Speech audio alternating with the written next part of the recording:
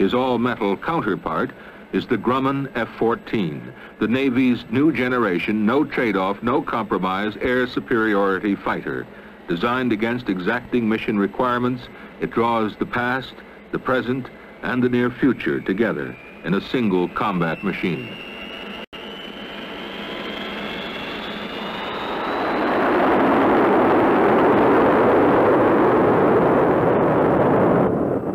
The F-14, combining exceptional power and a variable sweep wing, has the energy and maneuverability vital to controlling fighter engagements. Tomcat's ability to automatically adjust its wing to its speed allows for unmatched agility in close turning combat. So here we give a fighter the capability to turn. When you put that in combination with the vertical capability of the aircraft, you always shaking your head say, you know, it's just not possible for an airplane to turn like this.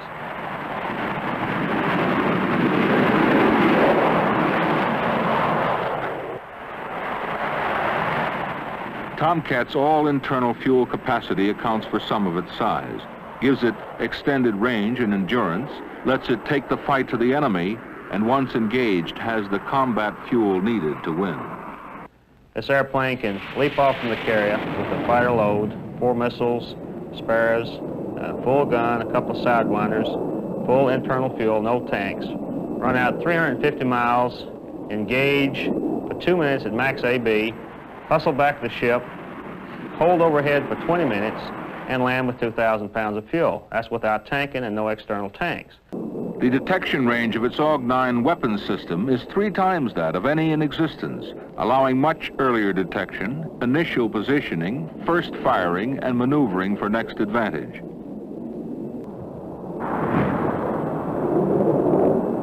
Taking advantage of this versatile system, the Tomcat employs both number and variety of weapons, from Phoenix missile to Vulcan cannon, can punch hard at extreme ranges, close in, and anywhere between. In the ACM mode, you can actually see out of this airplane. Visibility is unrestricted, or nearly unrestricted, in all quadrants.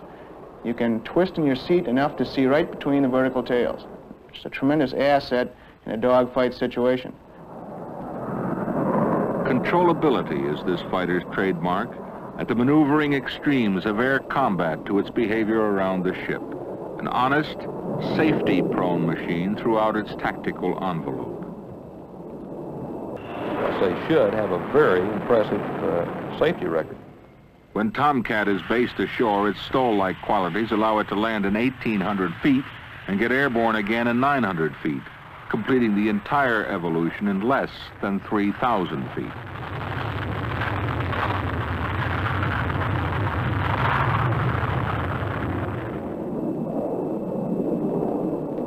All criteria considered, the exceptionally agile 2-man swing-wing Tomcat with its versatile weapons system blends total force flexibility in all roles.